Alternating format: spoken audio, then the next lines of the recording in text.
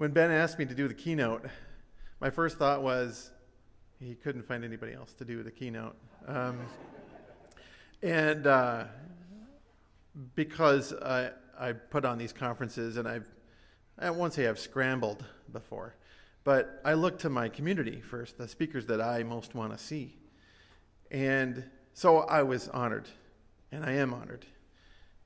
And I thought, okay, my turn for what I consider to be my community, so Association for Software Testing. What do I want to tell my community? So I thought about it, and I came up with an idea, and I ran it by Ben, and he said, argument, very interesting. Swinging for the fences, eh? And I was flattered, and I said, yeah, I'm swinging for the fences on this one. I want to talk about argument. And he let me make my abstract and didn't question that. And I'm hoping I can live up to the pitch that was thrown to me to anchor this keynote, anchor this conference. And I'm nervous, I admit. I have some content in these slides that I've never vetted before. It's not my first keynote, but I think I'm more nervous because I see so many friends and colleagues out in the audience, and I'm just hoping I live up to my reputation. So I thought, okay, I can do what keynotes do and either start with a joke or start with a survey. So I decided I can do both. I can do this. I can say, how many people out there think I'm really awesome? Okay, so, all right.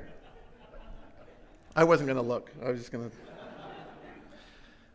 to, because I thought, okay, I want to do a keynote I would actually go to. I'm not a morning person, but I do like cast, and I go to I haven't been to every cast, but I've been to most of them, and usually I'm not disappointed. But invariably, when I do a talk, it's almost magical that 5-10 minutes before the keynote, something coincidental happens that is entirely relevant to what I want to say. And that happened today. I knew it was going to happen, I just didn't know what it was going to be. And maybe there's that Celestine prophecy effect, that if you're looking for coincidence, you will find it, or it will find you. You become more of a magnet for coincidence. So here's what happened. Many months ago, Ben Kelly, who is a program chair of this conference and a fellow eBay colleague, wanted me to, asked if it was okay if he could ship something to me, an item in the Bay Area, and I would hold it for him before seeing him at cast. And I said, sure, yeah, ship it to me and I'll give it to you at cast. And so I did that. I gave it to him. And as a thank you, he gave me this book, 1,000 Years of Annoying the French. Okay? And it's a thick book. And I have no idea what this book is about.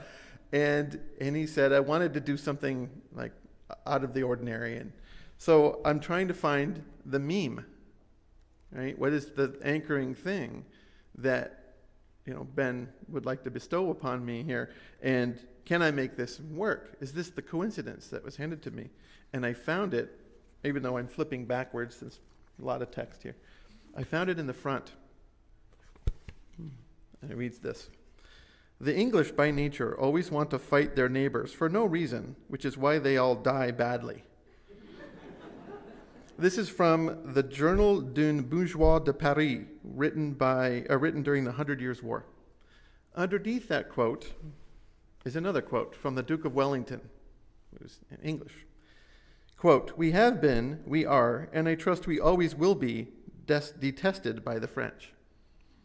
So back to back, you see an argument there. So I said, okay, that's good, that's gold. I'm going to lead with that. But wait, on the next page, a selection of English synonyms for annoy. Remember, 1,000 years of annoying the French. Provoke, infuriate, anger, incense, arouse, offend, affront, outrage, aggrieve, wound, hurt, sting, embitter, irritate, aggravate, exasperate, peeve, miff, ruffle, rile, rankle, enrage, infuriate, madden, drive crazy, mad, insane, get up the back on the tits of, bust the balls of, piss off. Thank you. You've been a great audience. That's my keynote. That's it's now open season. I got a little more to say. Oh, so thank you, Ben. That is pitch black. I can't wait to see the 1,000 years of knowing the French. I didn't want to do slides, by the way. I thought I'd do my first a cappella talk. I'd go acoustic, because slides are a crutch. If you've seen me speak, you also know that I'm an extrovert, and I don't know what I'm going to say a few seconds before, until a few seconds I say it, right? And about 3 days ago, I said, okay, I'll just do a couple slides. It's now 45 slides. I will whip through most of them, but I just kept finding more and more I wanted to have on record. And it's kind of funny because some people go, oh, can we see your slides? And if you've seen a really good keynote, there's a lot of pictures and like one-liners, and you don't get any sense of what the speaker said from the slides. These slides, you'll get a sense of what it is. So there's a lot of text there, and not a lot of bullet points, I have to say, but on with a message. And here's the heart of it, my dear colleagues. I think we need to argue more. I think we need to argue more. I'm wrong? Screw you. No. I'm right. No. I know that was Paul Holland. It sounded like Paul. Oh, okay. I was thinking it. That's how he was thinking it. That's how well I know Paul. It came from back there. Yeah, your ventriloquism skills are great. I have a brother named James. My brother James, it can be argued fairly well, I might add, is a lightning rod in our industry, in software testing, right? And I am no such lightning rod. In fact, I'm quite the opposite. And when we have done talks together, he and I, he makes an intro something like, you can tell us apart, me and my brother, because I'm the one with hair, he says, and my brother has the capacity to love. Thank you, James. I'll take that. So let me lead with something he said recently on Twitter. Someone has to be an asshole. Polite people aren't going to change this industry. They made it the way it is. August 3rd. All right. Let me get the level of the room. How are you feeling about that, you polite people? Like me, with the capacity to love us? I made the industry the way it... Now, I could look at it as, hey, yeah, I made the industry the way it is. That's not what he means, right? I think the tone is, you made the industry the way it is. See the difference, right? And that's... Now, I didn't talk to him about this. He doesn't know that this is my opening slide. And now I learned it's going to be on YouTube. So, hi, James. Thank you, Ben, for taping this. Okay, so for you in the room, I started to think, okay, I'm using my brother's notion of the dark room test, which goes, if you want to know the value of a talk or a keynote or an idea at any given time, if you could think of those same things by being alone in a dark room for 5 minutes, it's not that special, right? It's my take on his thing. But I started to put myself in your position and mingled that with some of mine. Your response could be, well, someone has to be an asshole. Polite people aren't going to change the industry. They made it the way it is. So one response you might say is, no, they didn't. Or, what? Or, I'm polite, and I think I'm changing the industry, so screw you. I'm giving him. Or you could say, excuse me? Or come on, that's ridiculous. Or are you being ridiculous? Or are you serious? You're kidding. You're joking. Are you joking? You can't really mean that. Are you crazy? Seriously? Prove it. What the hell are you talking about? All right. So I put a red background. Remember, I said we need argument. Now, these are some real responses, not to James's quote, but about argument that I've seen when particularly someone like James is involved in an argument with someone else, or there's a debate in our industry. Here's what I've heard. And if this is you, you'll recognize it, but I stripped your name. Why do we need to fracture our community by fighting out the war of ideas so publicly? What happened to this is someone else, by the way. It's a different quote. Why can't we just say we respectfully disagree and leave it at that? How about respect? Can't we all just cherish this and be passionate about what we feel is best? And you guys arguing, it just dilutes the message of the tester.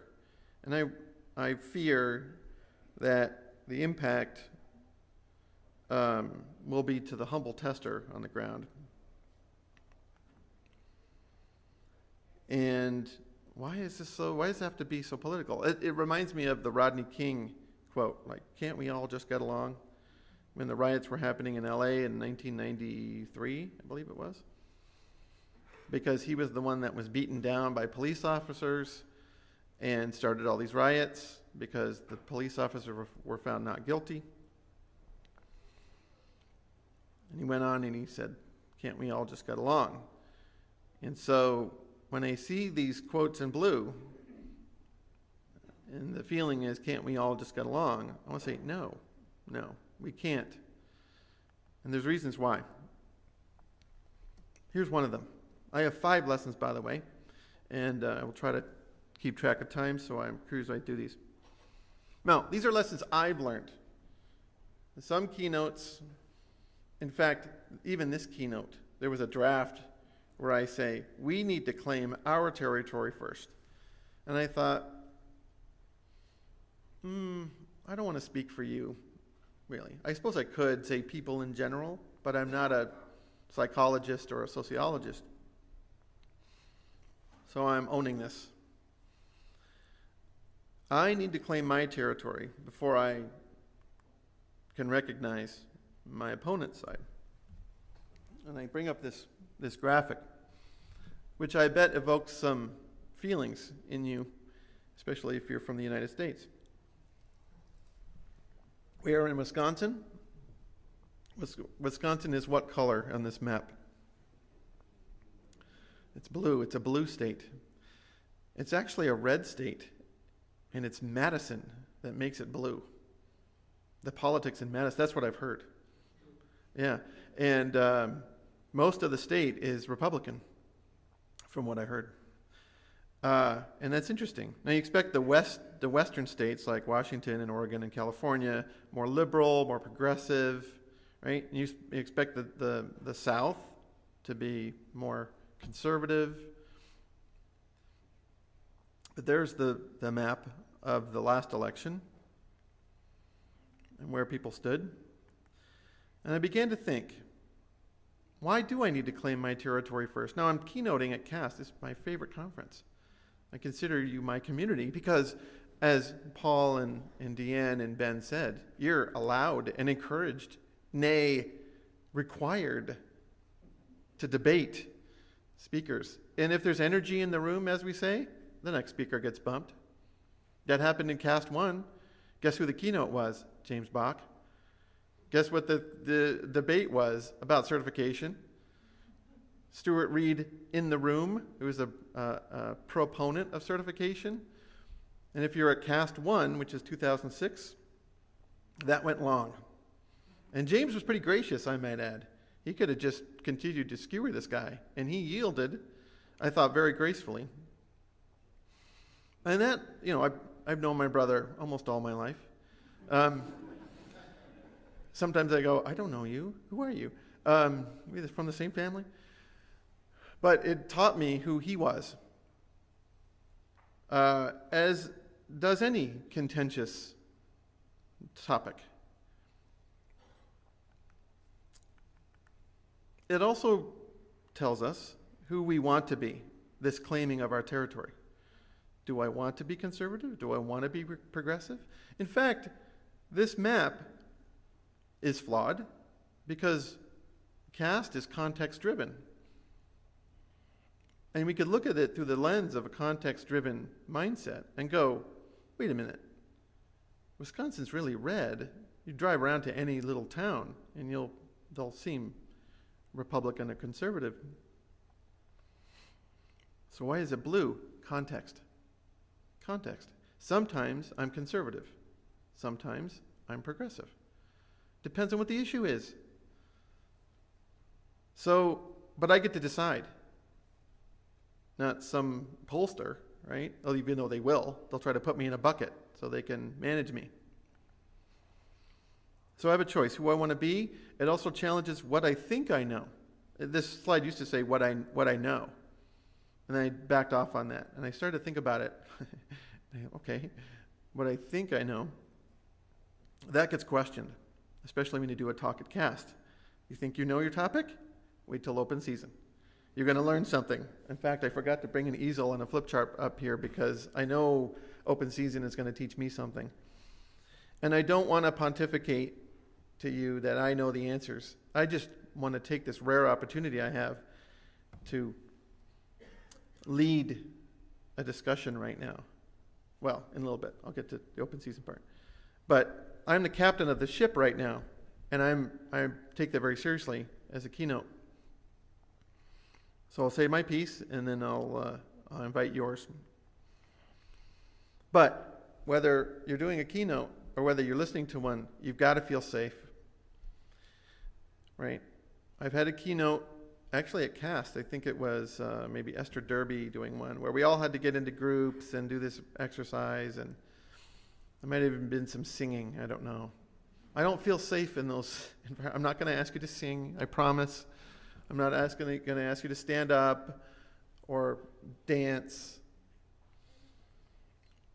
I need to claim my territory first. And usually at a keynote, by the way, it's in the back of the room. I feel safe in the back of the room. Because if I get mad or annoyed and I want to leave, I feel like I don't want to be disruptive. And I need to know an argument helps me know what my values are. All right, I want to click next on the next slide, okay? And I want you to pay attention to how you feel, okay? You ready? I found this graphic online. That is Edward Snowden, by the way, if you don't know. And some of you might think he's a traitor to the United States, and some of you may think he's a patriot in the United States. I don't know how you from other countries feel. You may feel the same way. I don't know. I don't know how I feel about it. He's under contract. He's a contractor, right? I've been a contractor before. You agree to certain things that you won't do. But I also believe in calling foul. So I'm actually kind of mixed on this one. I wouldn't go as far to say a traitor, but it's an opportunity for me. If we were to have a debate about whether Edward Snowden is a traitor or a patriot, who am I? Who are you? Who do I want to be? Who do you want to be? What do you think you know? What do I think I know? Where do you feel safe? You feel safe with me in an argument. You feel safe with somebody else. And what are your values around that particular lightning rod? Okay? Now, it wasn't Edward Snowden as the lightning rod. It was Stuart Reed's keynote at Eurostar in 2010 that provoked me. His title was When Passion Obscures the Facts, the Case for Evidence-Based Testing. If only he would do it. Yeah, see, we're getting into it right now. So he had 3 bullet points on his abstract.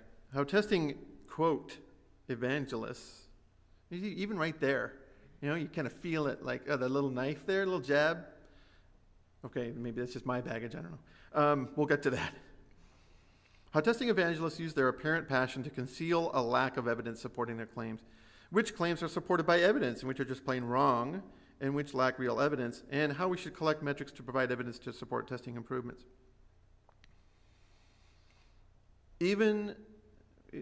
Just as this was published, right, and I saw it, I just knew that this was ridiculous talk, full of bias. For example, all I have to do is say evidence, and look at the word evidence. Evidence-based testing. Now, Griffin Jones is going to talk about evidence at CAST, and I've got it right here, as a matter of fact. He's talking on 11 o'clock on day 2. By marshaling credible and persuasive evidence, influential testers answer 3 basic questions. How good is the product? What testing did you do? Why is the testing any good? Feeble evidence and the behavior associated with it are common testing maladies and threats to your ability to tell a compelling story. I totally agree. Evidence is contextual. In fact, there are rules of evidence in court. There's circumstantial evidence, isn't there? So to say that there's one right thing to look at, and, oh, by the way, I have the data to expose these evangelists, quote unquote, as concealers because of an agenda that they have, which he doesn't say what it was. It got me going. It provoked me. And I was ready for a fight. So I decided to write a blog. Oh, this is more of Stuart stuff. It is often those who speak the loudest, those who speak most persuasively. Thank you, Stuart. I'm sure he meant me and James. And those who appear the most passionate, swaying opinion mainly by sheer force of personality. And you get to see a little bit of the subtext there. Now, am I reading more into this? You could argue. Yes, I might be. But remember, I have that experience from CAST 2006 with him and James doing the debate, and so that kind of stuck in my mind. It wasn't much of a debate, in my opinion. There wasn't a whole lot of data that was presented, for example, at that time. Anyway, he has 6 bullet points here.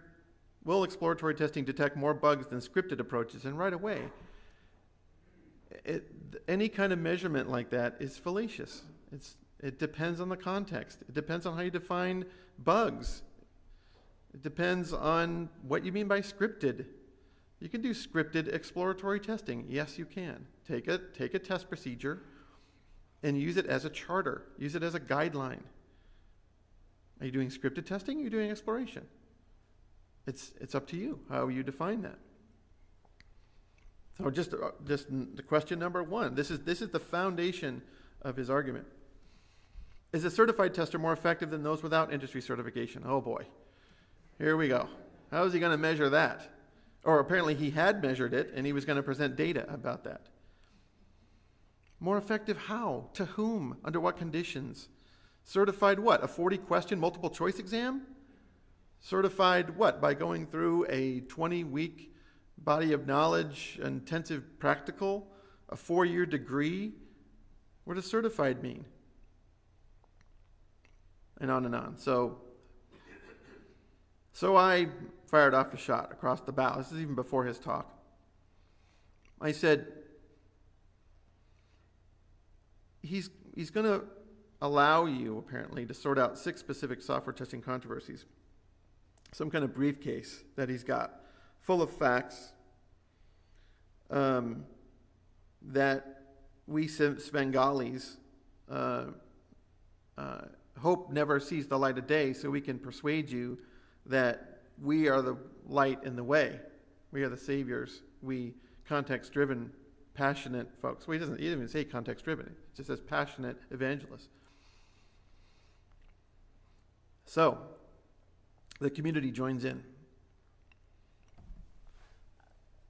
As testers, we spent many years to be recognized as career tester. Now we have the ambassadors like, me and Stuart, right? And now you're arguing.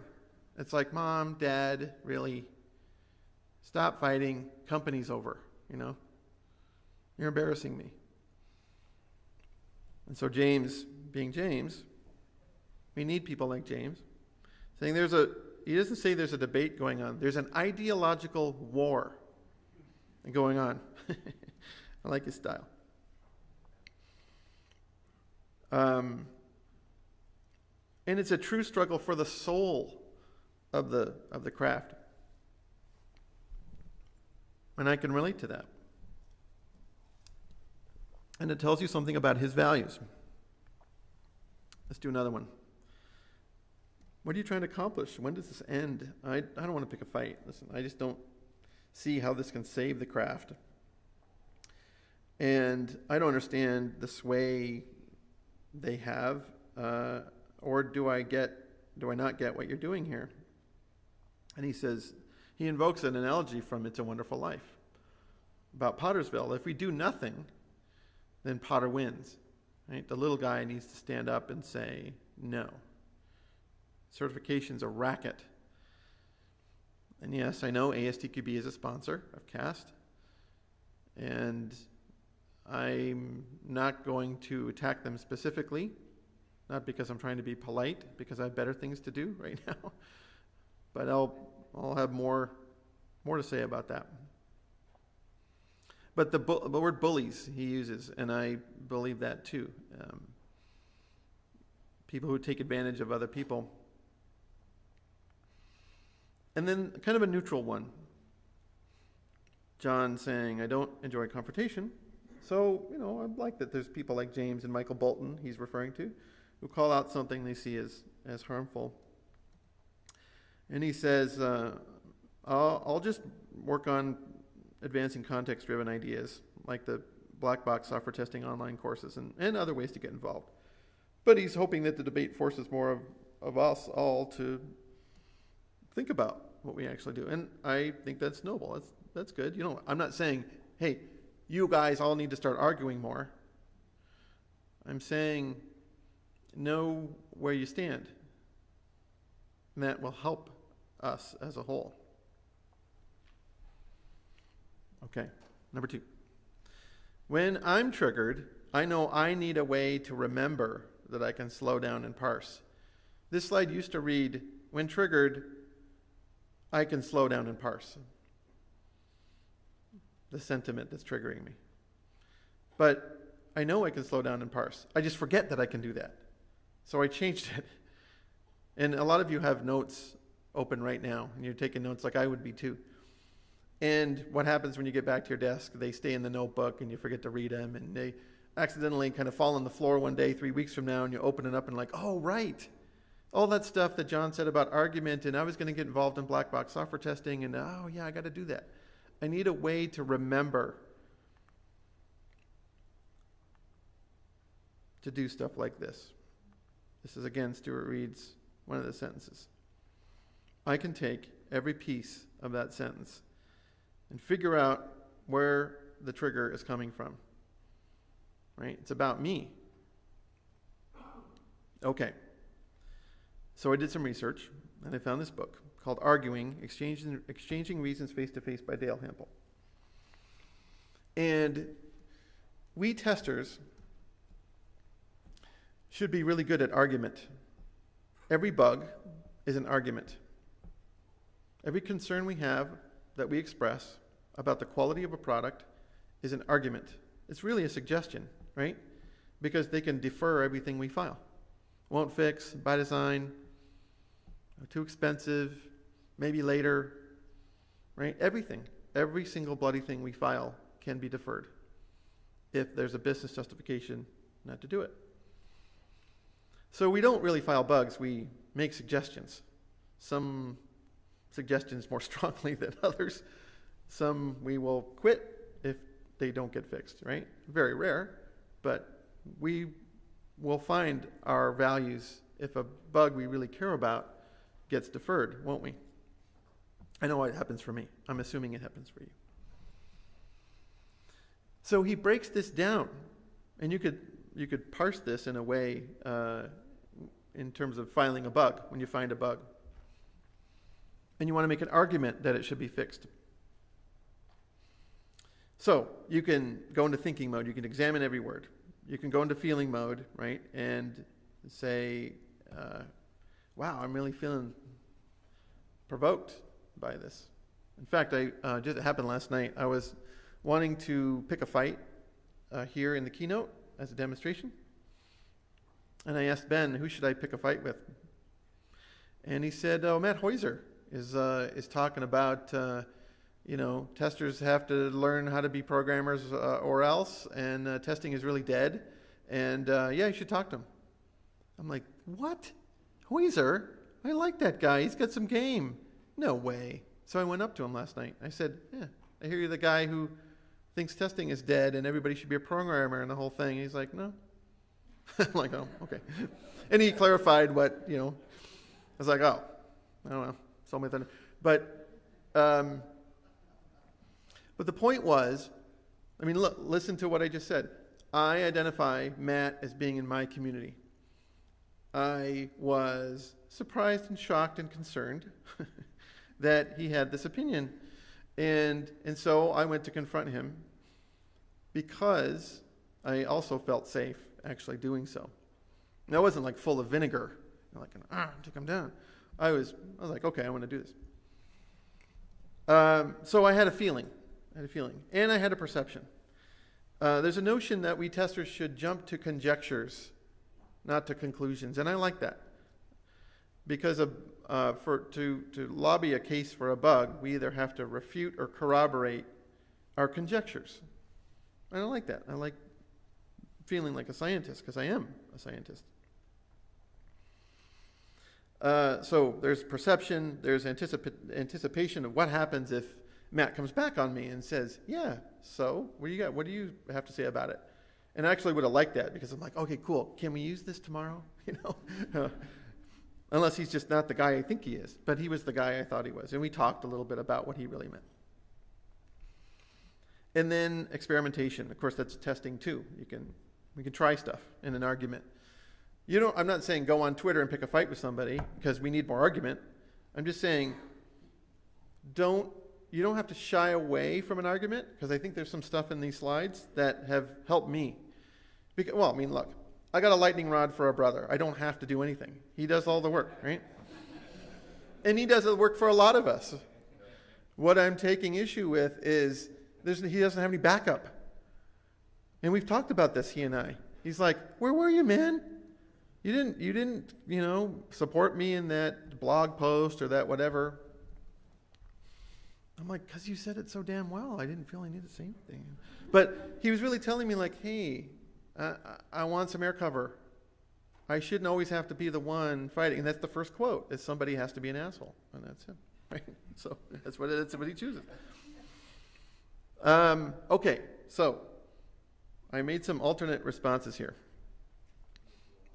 Oh, thank you. That's exactly what I need. This is from Stuart Reed, remember. Passion is often used to conceal a lack of real evidence, blah, blah, blah. So, what I could have chosen to respond with was, I don't believe that. And here's why. I can't believe that. And here's why. I disagree. And here's why. What evidence do you have? What makes you believe that? Really? Tell me more. I learned this from Jerry Weinberg. Some of you who just took PSL last week, I took problem-solving leadership in the year 2000. Just changed my life. I learned I was an ESFJ. Do you know what that means? Yeah, it's a Myers-Briggs type. And we all ESFJs had to sit together. And it was like, wow, you're just like me. You like this. You like service. We like what Dawn Haynes usually does. She likes doing the registration table. That's her wheelhouse. That is where she shines. That's where she wants to be. And we need that. We need people who are service-oriented. So anyway, I learned this from PSL. Really? So let's say I'm really triggered and I'm provoked and my heartbeat is really up, heart rate is. I go, really, testing is dead. Tell me more about that. And I just calm down a little bit and get some more context. Even I have to remember, context. Really, tell me more. Well, what about he remarks about passion as obfuscating the real thing. Well, what about passion on their side? Right? Isn't there some obfuscating on the certification side that? Oh, well, let me tell you. ASTQB, gold sponsor of CAST. What is the return on investment ROI of ISTQB software testing certification? Various studies estimate the cost of a post-production software defect in the range of $4,000 to $5,000. If ISTQB software testing certification can help a software tester to eliminate just one post-production defect in his or her career, the return on investment for an ISTQB exam could be as high as 2,000%. With our new volume purchase program, that ROI could be even higher. Sounds pretty passionate.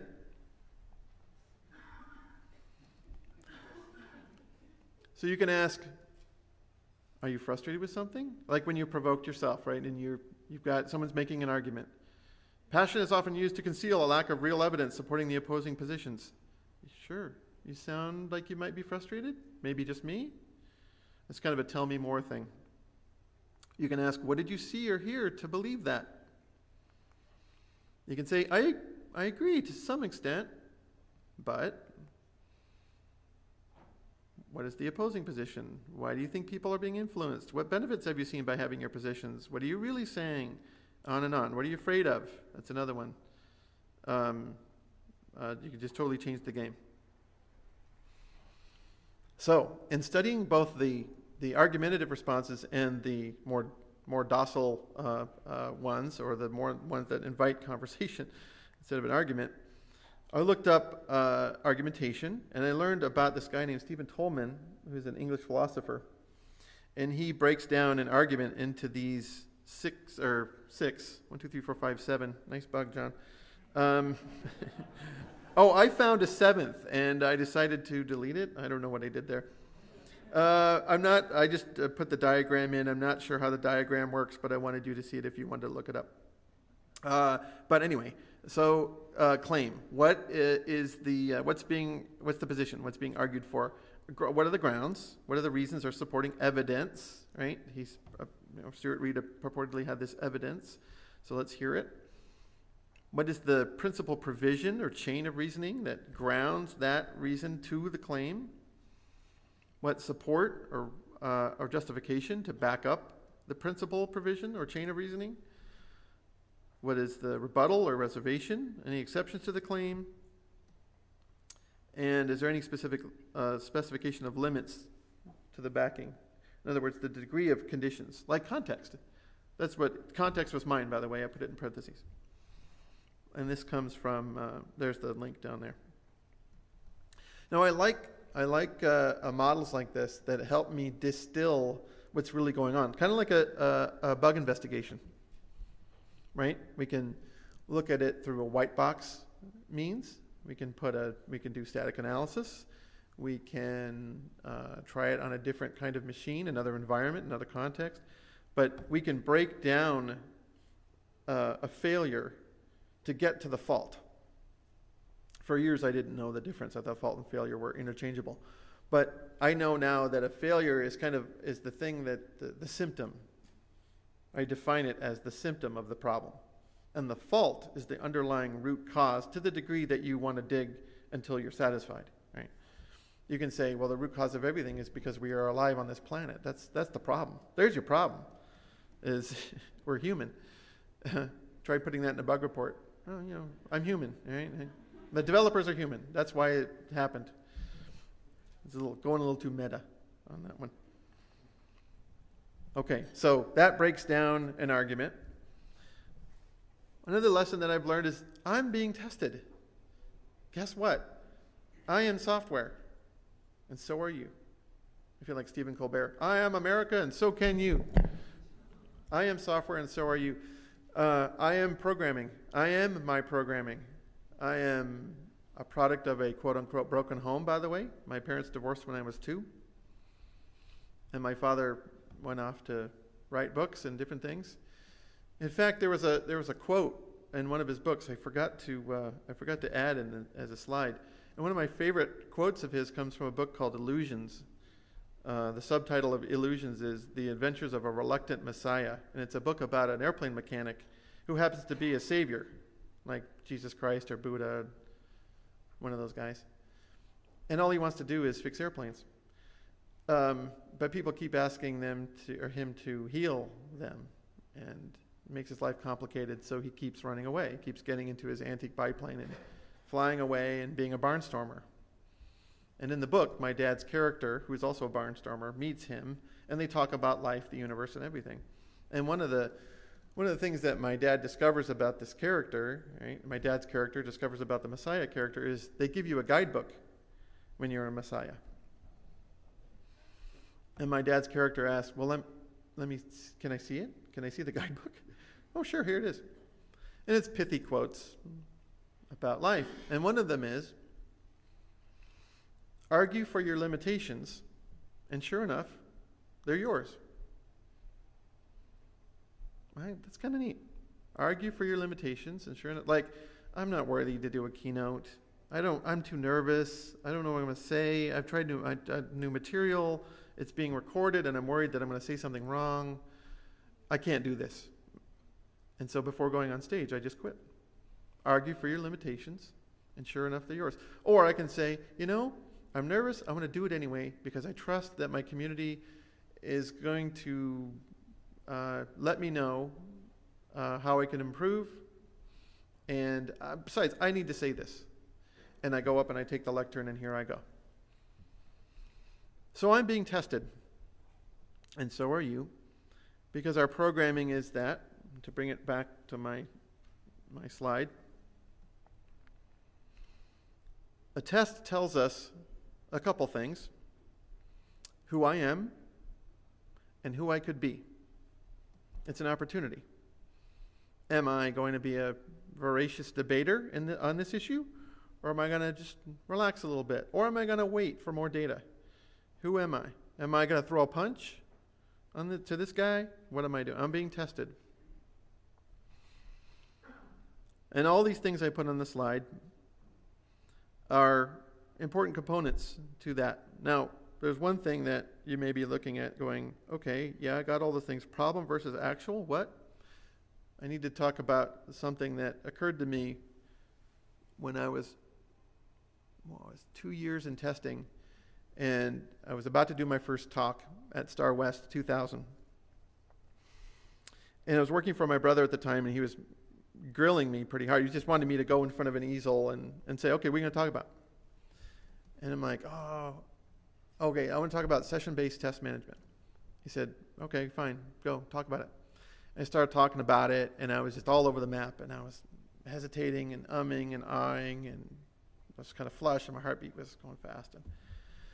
And he stopped me, and he said, just take it slow, and tell me what the problem is you're trying to solve. And I was just trying to figure out, like, okay, this method is a way to manage and measure your exploration, and then this is why it's cool, and here's the components. And he said, okay, wait. A problem is this simple. Like, you have a desire, an expectation, and then there's reality. And if they're different, that's a problem.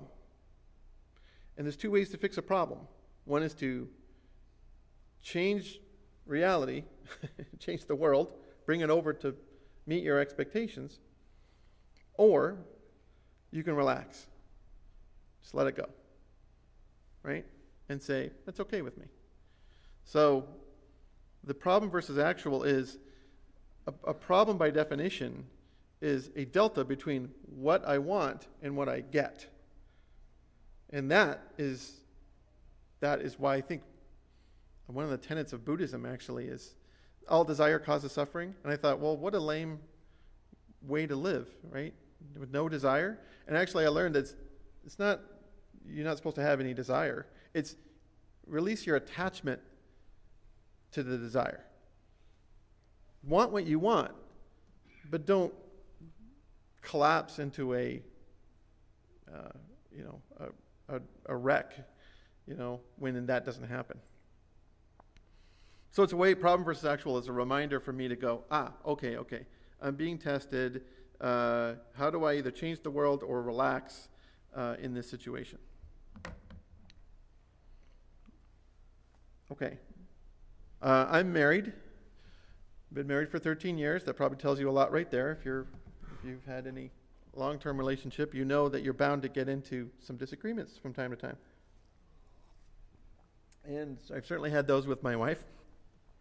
And she taught me about something she was studying called nonviolent communication. And it's broken down into, it's a method to break down a communication paradigm into different things. Oops, sorry. Let me take one at a time. So you start with an observation. I notice that you're upset. I notice that you seem sarcastic. I notice that, whatever it is.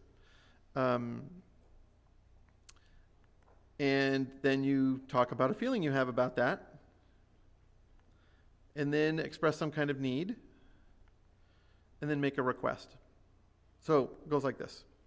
When you say, passion is often used to conceal a lack of real evidence, that's an observation. I heard it being said, or I saw it on a blog, or in the abstract in this case. I feel attacked, angry, dismissed, whatever, some kind of feeling. Mad, sad, glad, happy, whatever. Usually not happy, but I feel angry, attacked, and dismissed because I need you to respect people who are passionate and honest, which I feel I am, as I am trying to be, say. Would you be willing to consider that speakers and writers like me in testing, who are passionate, can also be honest? So I could have framed it that way and see. They say you get more flies with sugar than you do with vinegar or whatever it is. Now, I don't expect my brother to use this kind of tactic. It's just not his style. But I have seen him be a master facilitator. Really, seriously, you should see him facilitate something like CAST. He parks all that fizz, if you will, that energy, and he's actually one of the most compassionate moderators I've ever seen.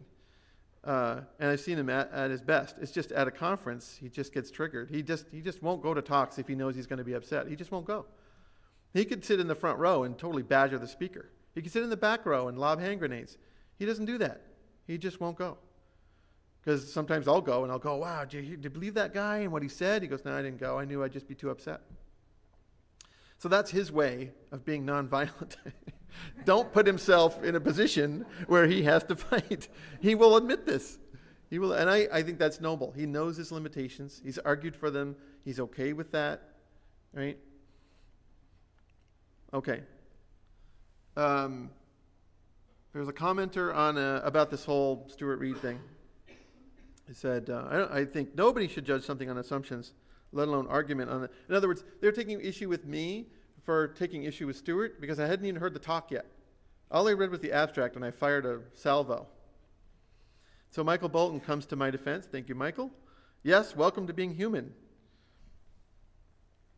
But he looks at that quote from Stuart, how testing evangelists use their apparent passion to conceal a lack of evidence supporting the claim. Is this an assumption-free or value-independent statement? Doesn't sound like it. It sounds like there's some freight there. Their apparent passion seems kind of like, interesting way of wording that. So yes, here's James, the reasonable guy. During this debate, during this kind of contention about Stuart's talk, he even says, I bet I sound like I'm short-tempered about this because I am. But here's why. I shouldn't pretend to be sanguine when in fact I just want to beat my head against the table. And he acknowledges that he had a good experience recently at that time in May, debating an ISTQB rep that left him with a respect for that person, a man of honor, and a good listener. Think of James as a knight. That's his idiom, right? That he's actually pretty reasonable. I like that he's a warrior, but he gets a lot of flack in our community. I don't know if everybody sees posts like this, but he does make them on his blog. It's not all vitriol and just throwing hand grenades. Okay?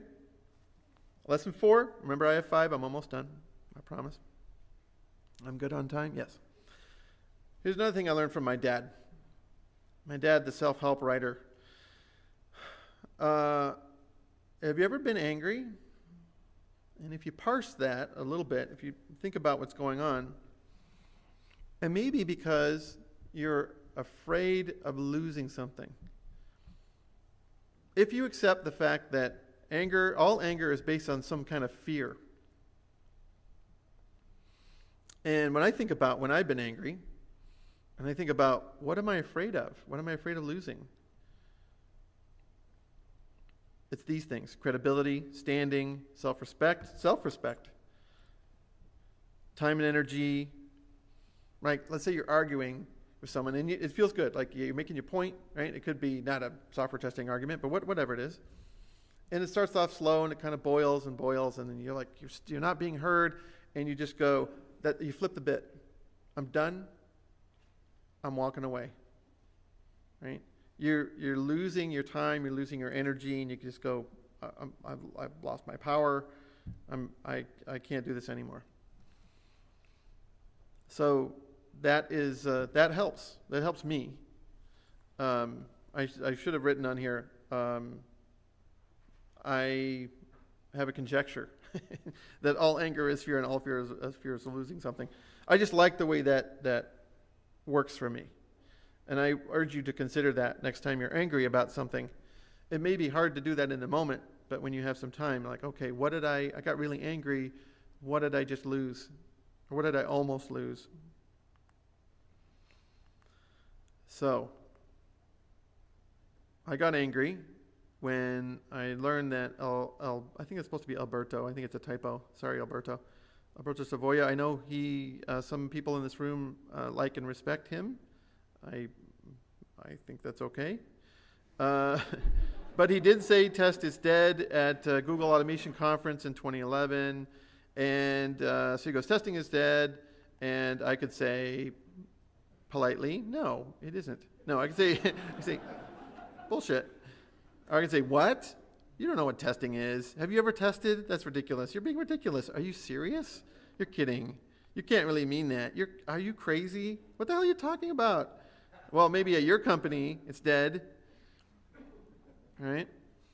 So I could be full of vinegar, right? I could do that and just go, okay, yeah, it feels good, right? Like, no one pushes me around. This is my community. I'm a tester. No, I'm not dead. You're saying I'm dead. I'm not dead. Or I can say, I don't believe that. I disagree. What evidence? Tell me more. Dead in what way?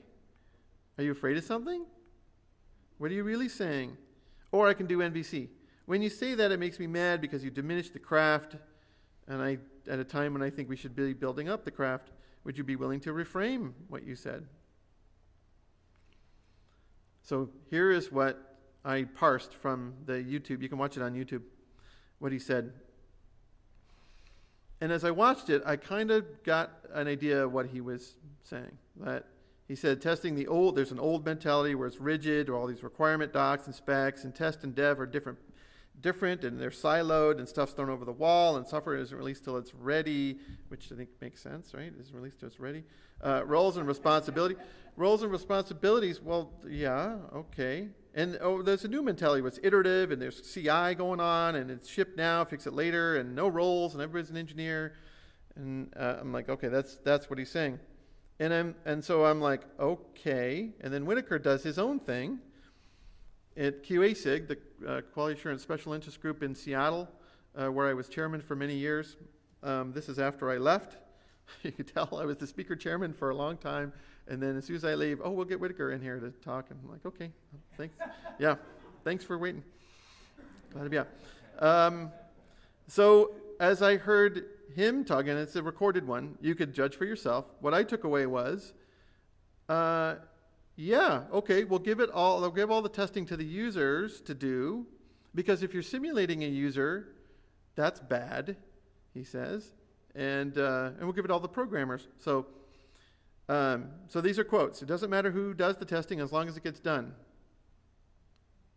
Let me just let that one sit with you for a while and see how you feel. Of course, I'm biased, and I'm, But actually, during open season, yeah, if you agree with this, just let me know. I'm not going to let you have it. I just want to talk, okay? I just want to talk. The product is the focus, he says, not the role. Testing gets managed in the dev workflow. We don't need the role of testers. We don't need that role. That's like so 1990, right? Or whatever. So as a tester, I'm like, oh, you're saying that I need to be a programmer now and SDET, and then I can quietly go away. Because checking is the thing that's really, really saying, Mr. Whitaker, right? Checking? I don't think he makes a division between checking and testing. Checking is quick and confirmatory and automatable. It's a procedure. It's meant to be quick and confirmatory. Testing is investigatory, exploratory, right? So checking is a subset of testing, in my opinion. And frankly, at a company like Google or even eBay, we do need a lot of checking. There's a lot that's happening on the site. We're making a lot of changes, and we want to make sure we didn't just break something. Checks are good for that.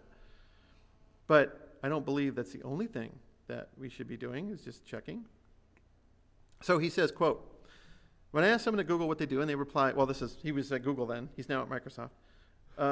When I asked what they do, and they reply, I am a tester. This is a problem employee, he says.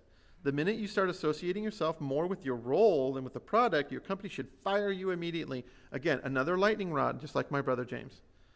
He's trying to provoke, I think. Except, these are quotes, push your developers to more modern languages like, hey, that's a role. That's an association with the role. The minute you start associating yourself more with your role than with your product, that's a role, Mr. Whitaker. Prevent your devs from being idiots. Again, another charged word that meant to provoke. Dev is a role. I like to put the new devs on test because they learn. That's a role. His joke, don't ever ask a dev a question. Oh, you don't ever ask a dev a question. You make a statement that sounds really wrong because they like to tell you when you're wrong. Devs were incentivized to show how wrong test was. Again, dev. That's a role. So I was confused. Isn't that someone more interested in building something that customers will love than playing some role? I don't think so. I believe in roles and responsibilities. I know if you're in the Agile camp, I know that there's less. Someone said it yesterday. I forget who I was talking to, and I apologize. I forgot who you were. But you said something really profound, and you said, it's not role and responsibility, it's focus. What's your focus? Okay, I can accept that. I still like being a tester. But true to form, my community came to my aid. Not because I was in particular need publicly to debate Mr. Whitaker on this, but they did it for me. Eric Jacobson, Ben Kelly, and Scott Barber, two of which I think are in the room. I don't know if Eric's here at CAST, but I think he's been before. They each blogged about Whitaker and the whole test is dead thing. Eric said, the common thing here is that programmers are getting better at testing and testers are not getting better at programming. You know, I could kind of see that. I am one of them. I am not a programmer. I know it's important to understand basic things like methods and classes and et cetera, what is recursion, you know, how that might help me be effective in finding bugs. Absolutely, I agree. There's just something about programming that it just bounces off me. It's hard for me to get it. I'd rather look at it from a holistic point of view. I looked at software like, all right, what's the context? When are we shipping? Who's it going to? What's our competition? All that kind of stuff. Ben Kelly says, the faster that fake testing dies, the sooner the rest of us can get on with it. You know? And I thought, hey, maybe I've got it all wrong. They're wanting bad testing to die. I want that too. I want test cases to die to some degree, because I think test cases are useful, especially as an exploratory charter, right? And especially for new people who are coming up to speed, who need to know step by step, through someone else's lens even, how to get something done. So I like Ben's quote. I like Scott's quote. Software testing today, in my opinion, is dominated by the underinformed leading the undertrained to do the irrelevant, right? And that's his opinion. And I thought, okay, maybe that's why testing, a kind of testing defined by these guys should die. And then Heuser and Pat Sullivan and Ben and Scott made a podcast about Testing is Dead. There's the link. It's from Twist, This Week in Software Testing, December 2011. And I liked, because they're part of my community too, I mean, they've also earned a lot of trust credit with me. And I liked each of these quotes.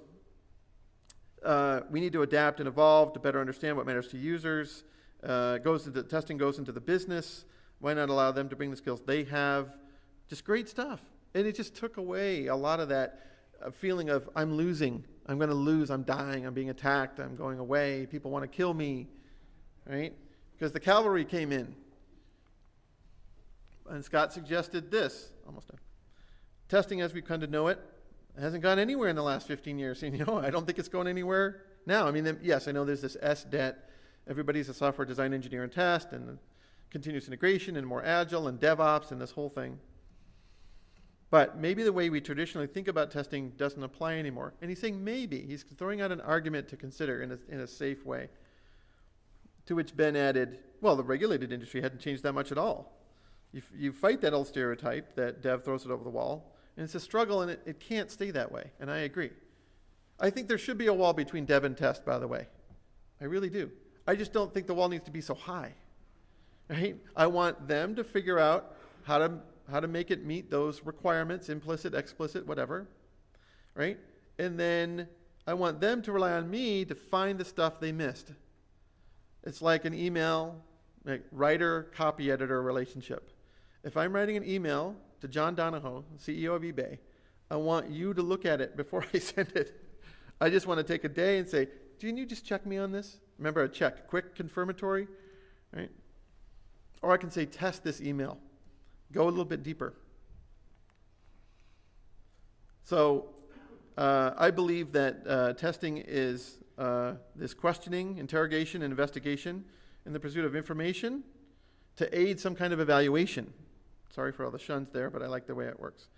Michael Bolton has something to say about that.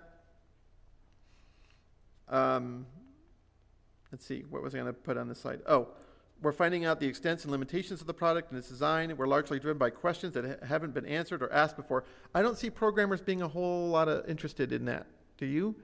I don't. I think this validates me as a tester and you as a tester and the craft of testing, not DevOps or SDET, checking.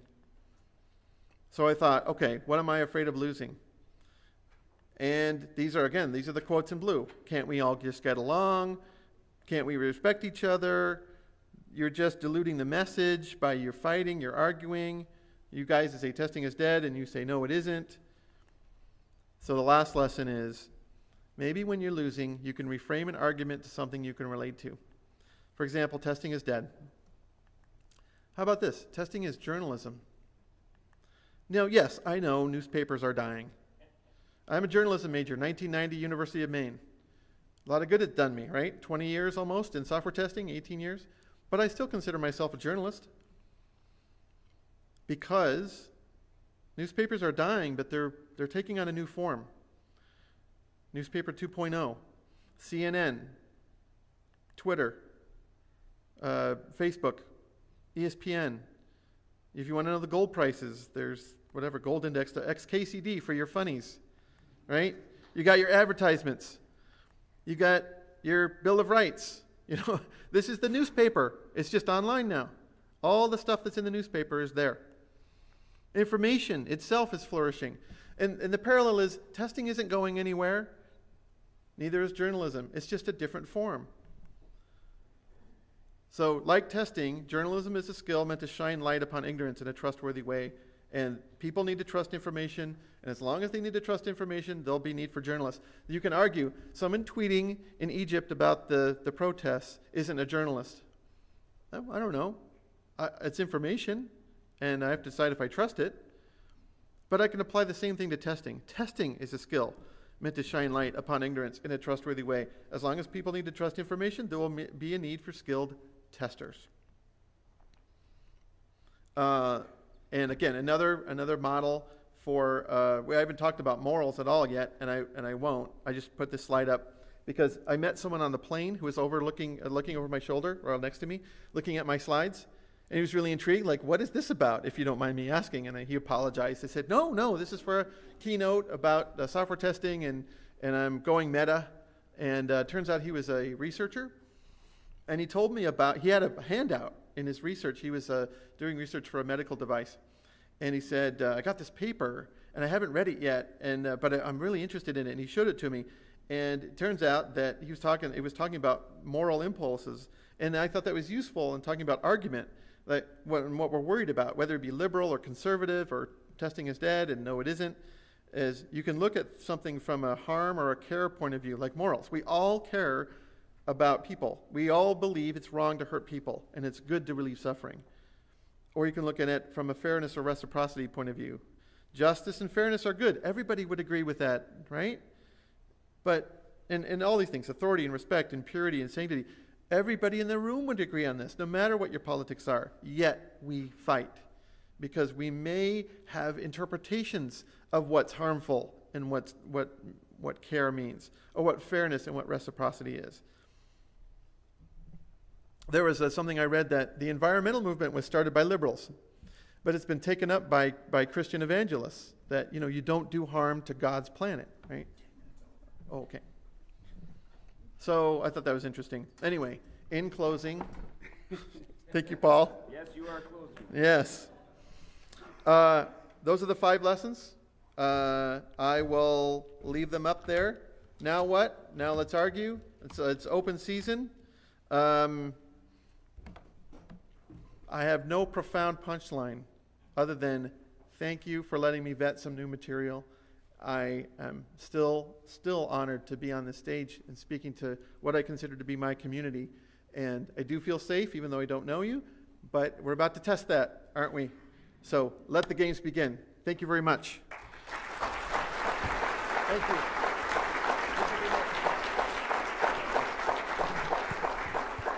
All right. One thing I forgot to say when I was giving you the instructions, make sure that I write down your number when you say it. 134, red card. You might want to move that over there so everyone can see it. It's his own notes, but we'll see. Move what over where? I was just saying that. I got you a flip This chart. is the time I want the flip chart. See? Don't go too far, you'll be out of camera. Oh. All right. Oh. And do not talk until you have the microphone, otherwise How much time do we we have? will make you start again. Sorry, I was 10 minutes over, so. You are down to, if we break at the right time, you're down to a 20-minute open season. I got Doug 80, 156. Did I miss anybody? 157. Oh, thank you. 112. All right, I think I have everybody. I have 80, Doug Hoffman, too far away, I can't see his number. 156, 157, 112. That's it? All right, we'll start with 157. Simon, right in front of you. My name is Samba, and my name is Samba, and my question is: can you interchange argument and discussions? The reason I ask that is, like the argument you presented is more at a higher level. Like we can argue that testing is important or not, or it should be done or should not be done by testers per se. It should be done by developers. But if you all go back to our various work areas on Thursday, for example, and we go back to our team, at a work environment, argument is seen as something, negative to a certain degree. So, but I also saw you presented a soft part of argument where, for example, instead of saying BS, you can say, I sincerely disagree. So, are the two interchangeable, or can you dwell more on argument and... Okay, here's what thank you for the question. Can you interchange argument and discussion? I had a problem when I was coming up with the abstract and thinking about what I really wanted to say, and it had to do with the word argument. And argument, there's a couple of perceptions. Argument as a heated exchange, like, no you didn't, yes I did, screw you, and I hate you, those kind of things. Or an argument like, let me make an argument. Like that, right? Testers make arguments. This bug should be fixed. Let me make an argument about that. And they present the evidence. And then there are testers who go, no, you will fix this damn bug. And I'm done. See ya. That kind of argument. And then the developer says, listen, no, it's not going to happen. And you go, well, then we'll see about that, won't we? So can you interchange argument and discussion? Certainly. There's the soft kind of argument, like, let me make a case for this. And I when I was doing this talk, I'm like, what do I really want to say?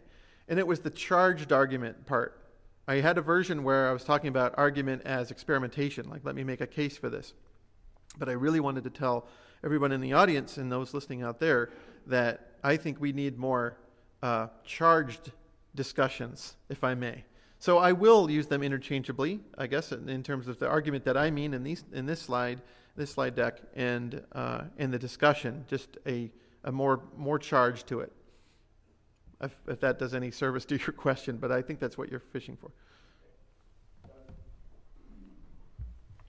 Yeah, I find that the purpose of argument is to persuade, although not necessarily persuading the person you're arguing with, because oftentimes it's what I would call a religious argument. We're not going to change each other's positions. But James and I do this at CAS, 2 years ago, about schools of testing. Having an argument for the purpose of educating others. Mm-hmm. Good point. There is, by the way, Paul, I listened to your preamble about the K cards. I didn't hear the yellow. Is there a rat hole card? No, we don't. No, okay. There used to be a yellow card called the rat hole card, where it's like, guys, we're getting nowhere. Really testing metrics, are they good or bad? Again, we have to hear this discussion. Rat hole, right? So you're right. There are some arguments that meant to persuade, but they're like religious arguments, like, well, are you going to be saved by Jesus Christ or not? And it's like, well, no, I have a different point of view. Well, then you're going to hell. See you later. It's like, oh, wait. Is that what CAST is really all about? Is trying to, impress my doctrine upon you? Well, I don't know. Let's see what happens. As long as, I think in some of the blue slides, some of the people appealing to, hey, can't we all get along? I think what they're really saying, in fairness to them, I didn't take them out of context. I put them in a bucket for demonstrative purposes. They may be saying, really, can't we just treat each other with this kind of, well, not respect, but we don't have to call each other idiots, do we? And names. Can we at least not call each other names?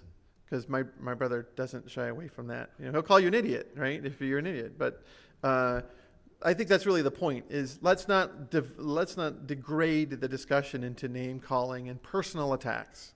It's just fair. I accept that. Hi.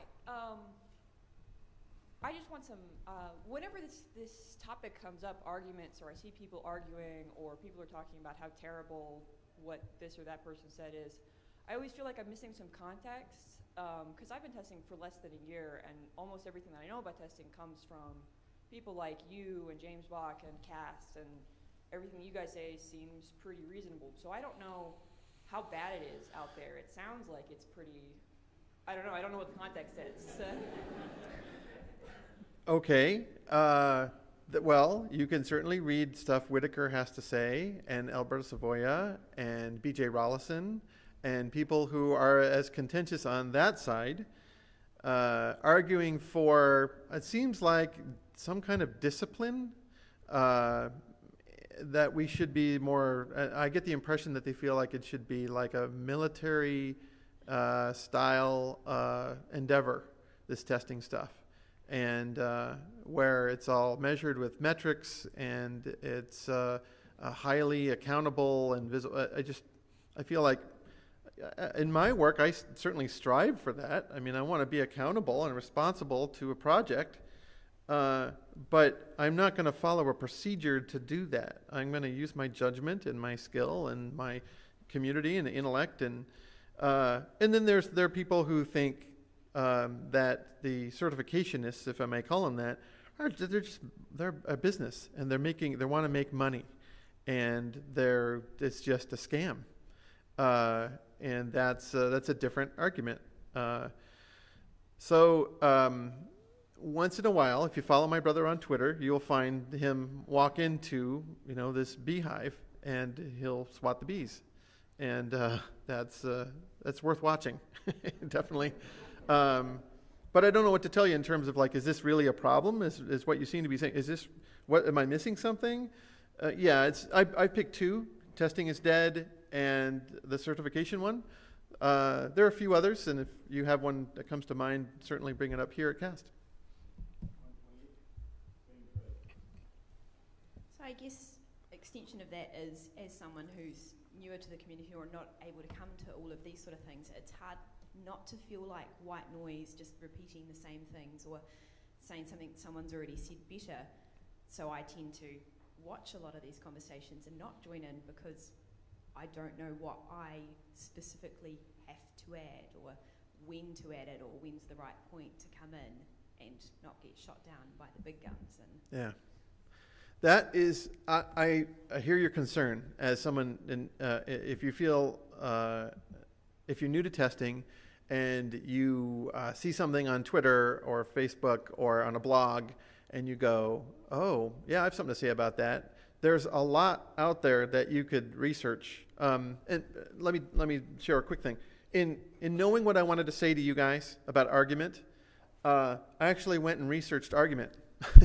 And I found these great resources, these models that it was just going to be like, hey, let's argue more. And here's why I think we need to argue. And okay, open season. This is going to be like a 15-minute keynote, and let's bring it. And I would provoke arguments. And I had this great idea to, provoke, Matt and maybe Ben to facilitate and with Post-it notes and pick a fight. And then I found all this really interesting research that says, before I fire the big guns I think I can fire, why don't I do a little bit of research first and figure out something? And the more I did that, the more I realized, oh, maybe I'm trying to solve a problem we don't really have.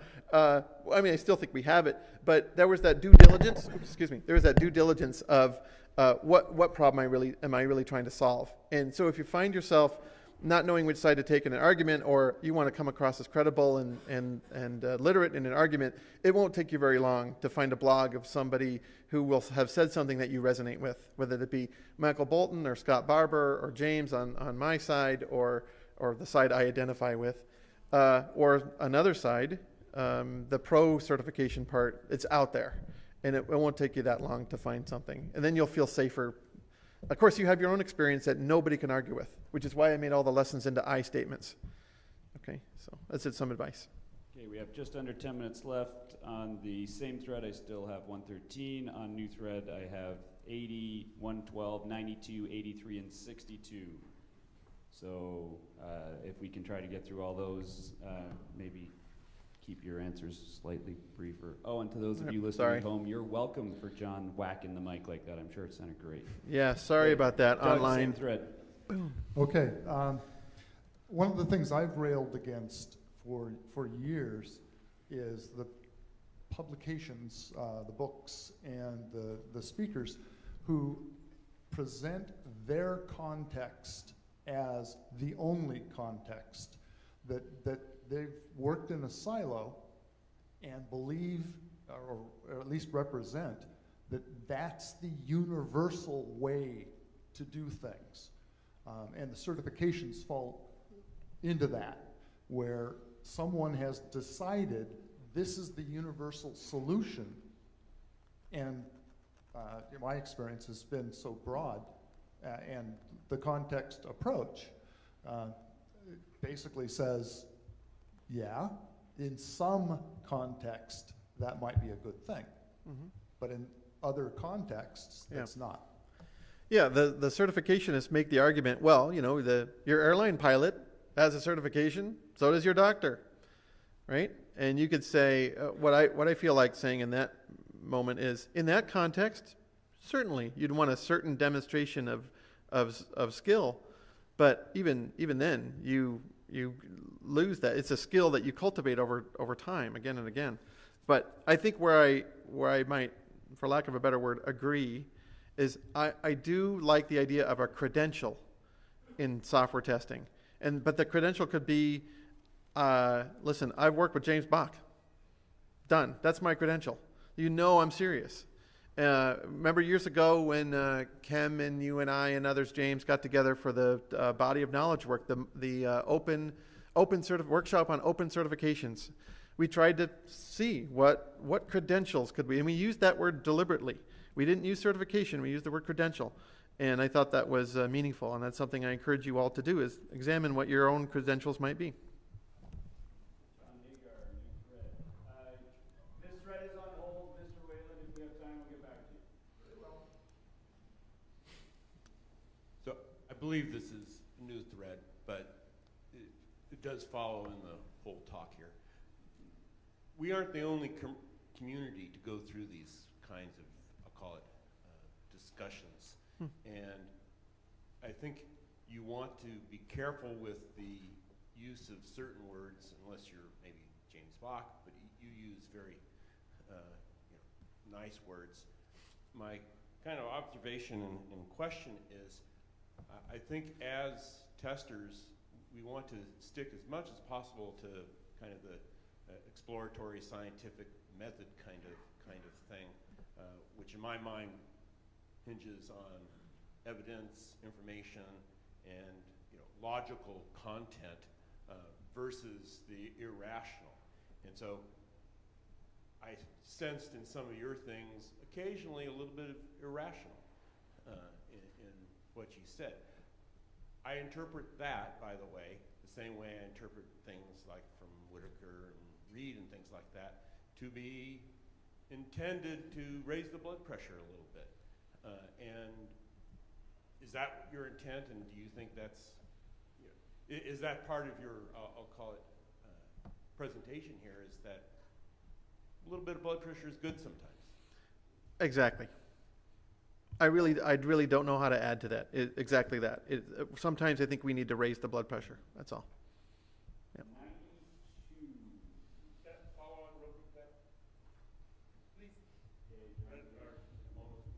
So I think it's important that you state that, particularly because as we did the beginning survey, there are a lot of new people in the room, Okay. and that's an it's important worth data point for the new it's people. worth a slide. It bears repeating. I agree. I should. All right, 92 new thread. So I'm new-ish to testing, or at least I feel like it. I'm constantly learning new stuff, but that's why a presentation like this confuses me a little bit, why this would be news, I guess. I mean, our role is to challenge assumptions and investigate our preconditions or our preconceived notions about everything. And are we really fulfilling our role if we aren't doing that with how we go about testing? And arguing over that seems like a natural conclusion to our industry, if none other. And I agree, and this slide is my answer. It's not that I want people to get off the fence. I just don't want people who are uncomfortable with argument to say, please don't fight. It makes me uncomfortable, and that's what I see in these blue comments. Because I think it's obvious, like, hey, if it's a really contentious issue, testing is dead or certification or not, well, pick a side. Because there's maybe there's some middle ground. Yeah, okay, maybe there is some middle ground, but don't say stop fighting. It only provokes me to fight. That's all I'm saying. Someone has to be an asshole, according to the go. You asked, how is this topic relevant to testers? Haven't we heard this before? A topic that I keep hearing in terms of testing skills that's come up is emotional intelligence, or EQ, emotional quotient. And I think that this talk is relevant to that skill. Maybe you're not in a situation today where you need it, but you may find yourself reacting emotionally, and that's a little flag to you that there's something you should pay attention to here. So thanks for the presentation. It helps me raise my EQ. Thanks. Yeah, thank you. Sometimes it's hard. It's hard to notice that, isn't it? It's like we just go ahead and it's like this. When someone like James asks you, test this. You ask for a tester challenge, let's say, and you go, okay, I'm up for it. He says, test this. And he kind of frowns and scowls and say, come on, start testing. Okay, I feel, 18 years in testing, I'm like, okay, go into my zone. Okay, push back. I can push back. Test when? Test now? Test by myself? How much time are you going to give me? Test what? What do you mean by that? Give yourself some time. And that's what I have to remember is that going meta, that EQ. I think it's really important that you pointed that out. And that's why I wanted to do service to that, because I feel that the number one mistake you can make, by the way, when you're given that, is to start testing. Don't start testing. Don't take the bait. Give the whole secret away. Yeah, it's the number one mistake. Here, number 30. Same thread. Yep, same thread. Just wanted to echo the comment is, testing and questioning really is fundamental to what we do. And so debate is an extension of that. I think it's very natural and should continue, should be inherent in all that we do as testers, including methodology and the approach discussion. So I think it should continue and should be an inherent part of all that we do. Yeah, it's funny. I mean, it'd be nice if there was no war in the world, right? And but let's say you say we take a country that no one's in right now. We vacate that country, whatever it is. And we say, if you're gonna fight, gonna have a war, go there and fight, okay? And leave everybody else out of it. But you know that that's not how it works. That's not how the world works. That there's border disputes all the time, and there's values going on all the time. And even if there was a little place to us to go and war, that would leak over into other. It would escalate. We got rid of all the weapons, right? Somebody would find a way to make a weapon, and then we'd be right back where we are now. And I'm just saying that's reality. So if you decide, should I fight? Should I not fight? Okay, that's good. Decide if you're going to fight. Decide if you're not going to fight. But don't say, let's stop fighting, and just hope that it be stop fighting. You have to understand why people fight. And that's hopefully, I've in studying this myself in preparation to talk to you, hopefully there's some things here that will help you as well. And I welcome that from you too, as some ideas of helping me understand why people fight. Okay, we are out of time, but because John stole your time by going overtime, I'm going to extend the last two people to talk. So 83 first, then 52. Good, I'll be quick. Throughout this entire talk, my only thought was, if argument wasn't healthy, would we have based courts and government on it? I hadn't thought of that this whole talk. Yeah, courts and tried in the court of public opinion. All right, interesting. 62. Cool. Hi, could we go back to the slide with the lessons so I can get the text of it? Oh, or yes. Lesson 1. Lesson 1? Okay, I can do that. Yeah. There it was, yeah. I need to claim my territory first before recognizing my opponent's side. I think like a lot of, I'm guessing that possibly some set of the of testers, I came up through tech support. And something I guess I want to speak to that concept a little bit. Like, there's a way that you can, like a rhetorical tactic that you can employ that's like, I want to rephrase what you just said to me without actually, so somebody calls in, they say they're really mad about something, they're starting an argument. You repeat what they said back to them in a different way, and here's why you're wrong, right? So it's not ceding the territory to them. It's not saying that you agree with their position, but you can say, if you, how do I put this? If you can say that you understand what they're saying, like, I'm on your side, I'm going to explain to you why I think you're wrong. And I think that's like a different way of, like, I don't want to say that you're wrong before I say that I understand you. Okay, so if I say Snowden is a traitor, I'm calling it a tech support, by the way. By the way, I don't have any friends, and I need to get this off my mind. eBay. So no. So how would you handle that then? So you're saying you would reframe it and say this is why you're wrong? You're saying no. I hear you say that Snowden is a traitor, and here's why you're wrong? Or...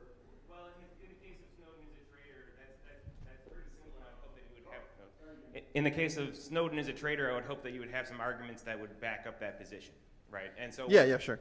And so once you made those explicit, then I would try to reword your arguments. So I see. To prove to you that I understand what your Very position good. is. Yes. Sympathetic listening, empathic listening, and then to say, you repeat it back. Here's what I hear you saying. So you know they can't argue. Well, you don't know what I mean. If you parrot it back, I think that's a useful tactic, right? In rhetoric, to say, here's what I think you're saying, and here's why I still think you're wrong. So I hear what you're saying. Good advice. Yeah. So an interesting argument technique that I thought might be worth mentioning is something that I call argument from agreement. If you've got a math background and you studied proofs, you can do things like, do we start with where you agree with the person? Do we agree with A? Do we agree with B? Do we agree with C? Do we agree with D? Well, if you put those together and turn your head sideways and squint, doesn't it make sense that E? And that's when you get to the disagreement. And you've walked them to the place where they're like, well, you kind of proved that based on stuff we already agreed on. And the conversation can go very differently. You'll see that in a lot of my writing. The risk is the person that I really agree with at the beginning sees A, B, C, and D, and what the heck's Matt talking about? Which I think is what led to this whole DevOps thing that John mentioned earlier. So if you see that in my stuff, keep reading. I think, Matt, that was a great way to end, and here's why. Let me put it back on the slide, and the guy I met on the plane. I was shocked I didn't have something like this. I mentioned fault versus failure, and failure is the surface symptom, and the root cause. If we get to the moral argument, maybe, Matt, that's what you mean, is the math. What can we agree on? Is it wrong to hurt people? Is it good to relieve suffering? Yes, good, we agree. Conservative, liberal, yes, good. Okay, now, what's the problem? and let's parse the stack and get to the real heart of the argument. I think it's a really wise thing to do. I just feel really lucky I happen to sit next to this guy. So thank you for the comment. And thank you all. This went exactly the way I hoped it would go. So thank you. Thank you, sir. Thank you. Awesome.